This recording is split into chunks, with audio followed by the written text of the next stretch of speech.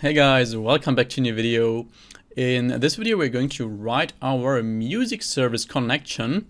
So basically the class that takes care of, or that sits between our activity or fragment and our service. So the communicator that exchanges information from our activity to our service and the other way around, or rather just from our service to our activity. And yeah, that's what we are going to write here. I want to do this in our root package, of course, in this EXO player package. So instead of this package here, we right click, create a new Kotlin file class called music service connection. And that will be a class. And in this class, we will now make use of these classes we created in the last video. So that resource class for error handling, and that event class that just prevents that some specific events are fired off multiple times, or that we observe on them multiple times later on. So first of all, in our music service connection, this class will need a constructor which will just take the context. So context, which is of type context, of course, and it won't inherit from anything. And first of all, what we will do here is we will implement a bunch of live data objects, because those will be the objects that contain the information from our service, and on those we will simply observe on later on in our fragments to get these information and to get updates if data in our service changes. First of all, that will be a private val underscore is connected. So that will be just live data that contains the current state if this connection here between our activity and our music service is currently active. And usually when we implement live data in view model or somewhere else in this service connection here, for example, then we make the actual mutable live data a private val, so that we can only change the value of that live data object from within this music service connection class. And then we will have a public variable, which is an immutable live data, which we will expose to other classes so that we can observe on changes in other classes, but that we can't change the value of this is connected live data from other classes. That is basically the best practice to do that. We will set that to a mutable live data of type event. So here our event class comes into play. Of type event, of type resource, also a resource class, and of type boolean, so whether it is connected or not. And then we will have just a val, so that will be the live data we will observe on from the outside, that we just name is connected without an underscore. And here we explicitly need to define the types, so that this is an immutable live data, not a mutable live data. Also of type event, of type resource, of type boolean. And then we're going to set that equal to underscore is connected. And then we can take those two lines, copy them, and paste them 3 more times, because we will have 4 different live data objects here in total. This will be a live data underscore network error, so whether there is a network error or not. Also of type event resource boolean, and this will also be called a network error without an underscore, and this of course underscore network error as well. Then we will have a live data for the current playback state, so whether the player is currently playing or not, or is paused or whatever. So underscore playback state, which will just be a mutable live data of type playback state. We don't need that event resource here. Just playback state compat actually, and that is nullable. And then this will be playback state without an underscore, and then we can simply replace that as well. And of course this type here as well. So also live data of type playback state compat and nullable. Okay, and for the last live data, that will be underscore currently playing song. So that will just be a media metadata compat object that contains meta information about the song that is currently playing. So that will be a mutable live data of type media metadata compat, and this will be called currently playing song as well without an underscore. We change the type here as well to media metadata compat, and we change this to currently playing song. Okay, next I first want to make a little space here and a little more. Next we want to declare a late init var media controller. So that will basically just be an object that we can use on the one hand to get access to transport controls that is used to, for example, pause the song, play the song, skip to the next song and stuff like that, and just to register some callbacks that are useful for us here. So that will be of type media metadata compat, and then we can get a reference to these transport controls here I talked about. So val transport controls, which is equal to, or actually we want to override the getter here. So in the getter we want to set that to media controller dot transport. Oh, that is a media metadata compat here. Of course that should be a media controller compat, sorry. So then we can write media controller dot transport controls. So why do we write that getter here, and why don't we just write it like this?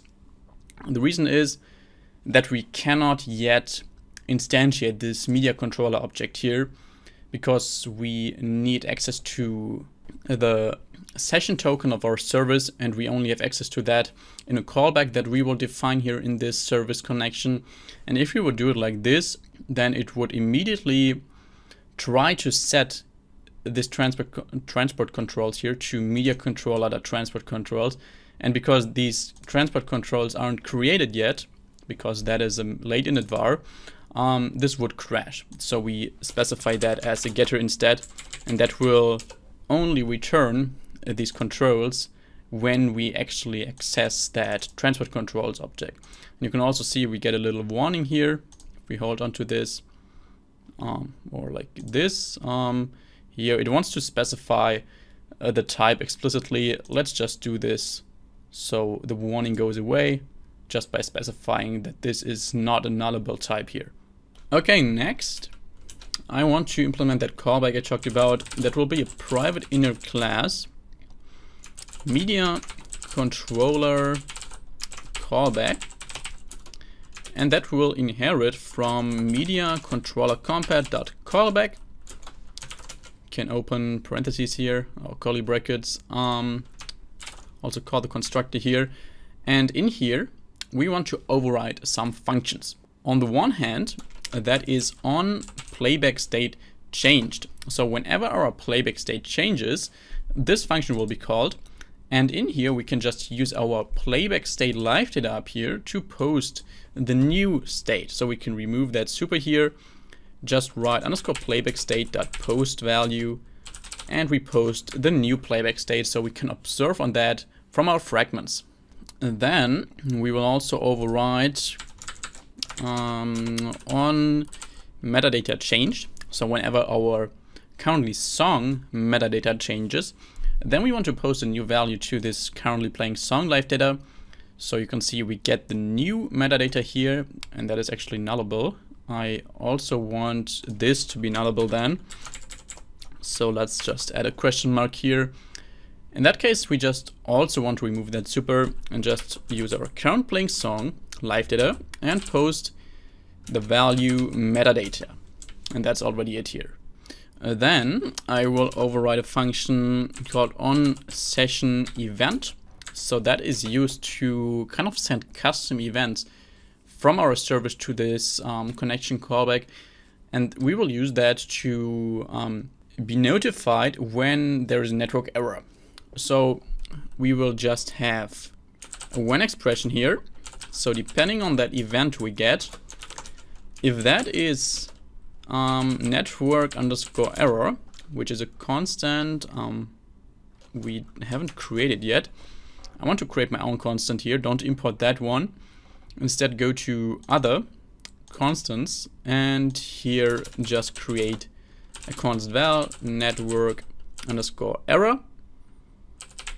and set that to network error. Then back in our music service connection, we can now import that from our constants here. And in that case, so if we send such a session event here, we just want to use our network error live data and post a value of event of type resource dot error. So we just post an error resource here if we catch this network error. And as a message, we pass couldn't connect to the server. Please check your internet connection. And as data, we pass null simply. And now you might ask, when do we actually send that network error here so we can catch it? We will do that in our music service. So let's open that, scroll down to unload children here actually. And here in this else block, when we send a null result, then that means we caught a network error. So what we will write here is simply, we will use our media session and call .send session event, and we simply send our network error constant here. We could also pass some extras. We don't have them, so we simply pass null for them. And that's already it. Now we can go back to our music service connection. Okay, that's it for now for this media controller callback. We want to implement another callback here, which is a callback for this media browser. We actually haven't created that yet, but we will create a media browser, and for that we will also have a callback here. So private inner class media browser connection callback will that be called. That will take a private val context as a parameter. It will just need the context, and that will inherit from media browser dot connection callback here. And also don't forget to call the constructor here. And in here we will also override some functions. On the one hand, that will be on connected. So once this music service connection here is active, this will be called. And in here we can now create an instance of this media controller, because for that we need that session token I talked about, and once this is connected here we have access to that.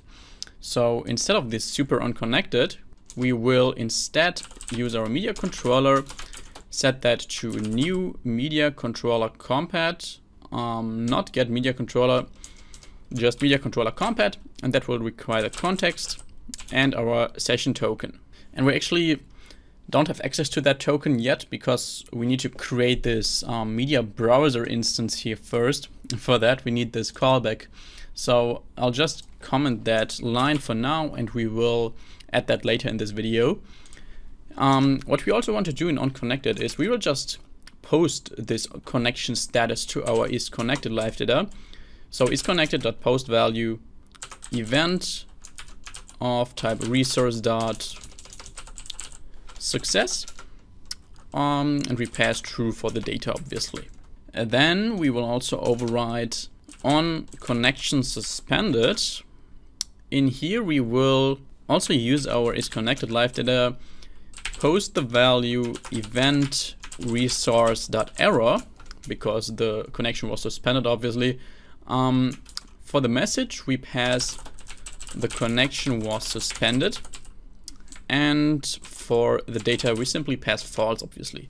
And finally one last function here to override, which will be on connection failed, in which we also use isConnected.post value event of type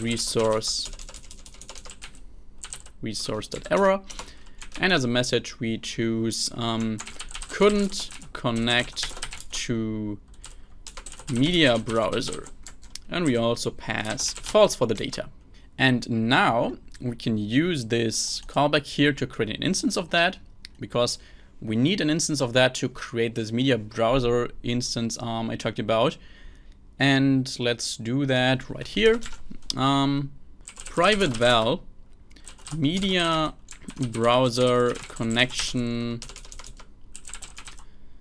callback, and that will be equal to a new media browser connection callback, and we pass the context as a constructor parameter here. And now that we have that instance, I first want to, before we forget it, scroll down to media controller callback and override one more function, which is on session destroyed, because in that case we simply want to use that media browser connection callback and call on connection suspended, so just that we can handle that if our session is destroyed, that this function here will just be called and we post an error status to our isConnected live data. Then we can now create that media browser I talked about, which will be mainly used to get access to that session token and to subscribe and unsubscribe to our service, so to our actual media ID. So if you remember, in the music service we have this onload children function here, and when we subscribe to this music service to get access to media items, then we need to subscribe to a specific ID, that is this parent ID. And we only have that media root ID, but in a more complex app you could have several of these IDs for playlists, for albums and all that stuff. And with this media browser we can just subscribe to this ID to get the media items we want. So what we will do is, in our music service connection, we will create a private val media browser, which is equal to new media browser compat actually, and that takes some parameters now. First of all, the context, that is easy. Then a service component, which is of type component name. Well, that is in the end just a combination of the context and the type of service we use. So we can just create a component name object here, which will take the context again, and it will take the class of our service. So music service :class.java. Then as a third parameter, it will take this callback we created. So media browser connection callback. And as root hints, so we could also attach a bundle here, we will simply pass null. And we get an error here. Required connection callback, but got okay, I think, yeah, we just inherited from the wrong type here. Not media browser, just media browser compat. Yes, and then the error is gone. Okay, so now that we have access to this media browser here, we can also create this media controller. So we uncomment that again, and here for the session token, we will use media browser dot session token, and then we can call dot apply on that, because we want to register a callback, which is this media controller callback we created down here. So we simply create a new instance of that media controller callback, and that is already it. Now we are only missing two more functions, one function to subscribe to a specific media ID and one function to unsubscribe from that media ID. So let's create these right here. Function subscribe, that will take a parent ID, which is of type string, and it will take a callback, which is of type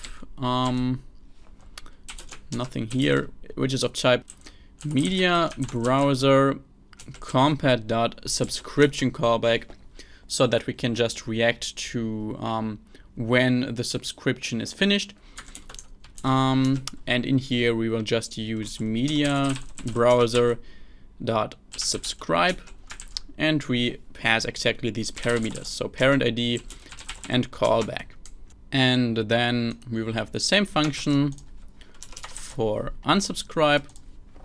So copy that, unsubscribe, subscribe, and of course swap that out as well with unsubscribe. And only one more thing I forgot is we need to call that apply here on this media browser, because we also want to call the function that it actually connects, so that this callback function here is also triggered. And that is just very easy. We just call connect here, and that is it. So as a quick little recap, in the end what we did here is just we created a class that sits between our activity and our service to serve as an interface, as a tool to communicate. And in here we have various media browser stuff, media controller, just to kind of get information about our service. And we have 3 unused variables and functions here: transport controls, which are used to skip songs, to skip to the previous song, to pause the player, to resume the player, and stuff like that. Then we have subscribe and unsubscribe, which we'll also call from our view model later on, just to start the subscription to a specific media ID to get access to our media items from Firebase. And yes, also to unsubscribe to that media ID, of course, again. And yeah, just some callbacks to listen to these events: when the connection happened and when it failed, when it was suspended, when the session was destroyed, and when the important data of our service changes, so the playback state, when it changes, if it, for example, if the user pauses it, then this function will be called. When the player resumes it, this function will be called. When the player skips to the next song, then this function will also be called with the new metadata information about the new song, so we can display that in our song fragment later on, and all that cool stuff. I hope you understood everything well. If so, please comment below, and also subscribe to my channel if you haven't already. I wish you a very nice day, and hopefully we see us in the next video again. Bye bye.